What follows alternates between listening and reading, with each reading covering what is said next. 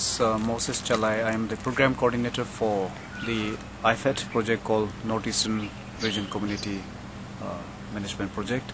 This is located in the northeast of India. One of the things that we have experienced is the how the project has managed the environment, the ecology part, and in a way that how that would be and is definitely contributing to this issue of climate change that we all are confronted with. One thing is that we have done, we have achieved quite a bit. The 860 villages that we have brought, under the community preservation and conservation of biodiversity, and the last count is 1,860 square kilometers. Now that is not small. I mean, that's quite huge. But of course, this is the aggregated the figure.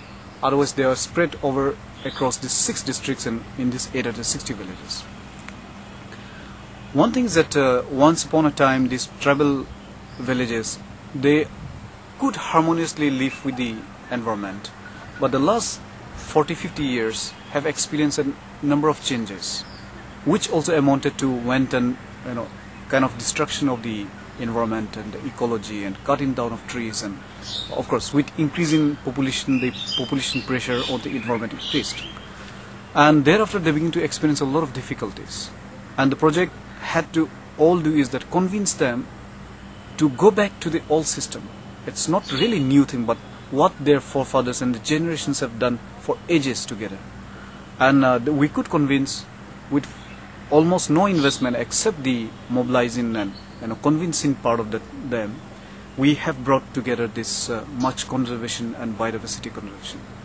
Now this includes pristine forest, degraded forest, riverine, the rivers which are preserved for endemic fish to get again regenerated, and even elephant corridors, and even a python reserve, and so on and so forth. So this has been very, very encouraging, and after 3-4 years, the communities have understood better and begin to see perceptible positive results as an outcome of these initiatives. And one of the immediate things is that the water availability in the village, even during winter, for drinking water is definitely improved. And there's water better discharge and the water better availability for the fields, for this paddy cultivation. And then they see better NTFPs. They see much greater number of fish in the river, which they can also in a regulated manner fish and aids to their nutrition. So all this way they are beginning to once again experience the positive, tangible results and tangible benefits. Now in a way they also say that the whole this by going for this initiative, they feel that their own whole environment and ecology also is improving around them.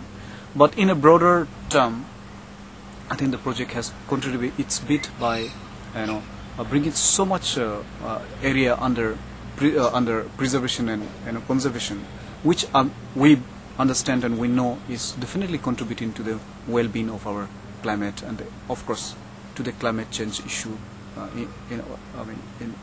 on the earth today. Thanks.